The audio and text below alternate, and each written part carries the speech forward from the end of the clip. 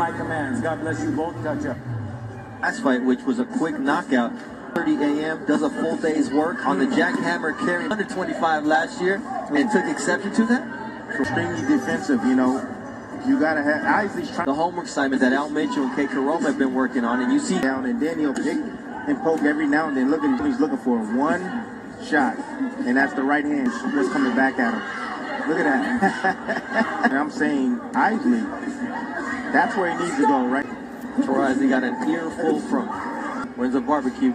Come through. He's making things difficult for Isley. That shell, that's what the shell do. It invites. It invites. Before you even reset, you see a laser right hand. Behind that Philly shell, it's getting inside of that of Tonny. There it is. Think his way on in. Yeah, but he's having more success with him being out right there. Stop waiting. A lot of these rounds.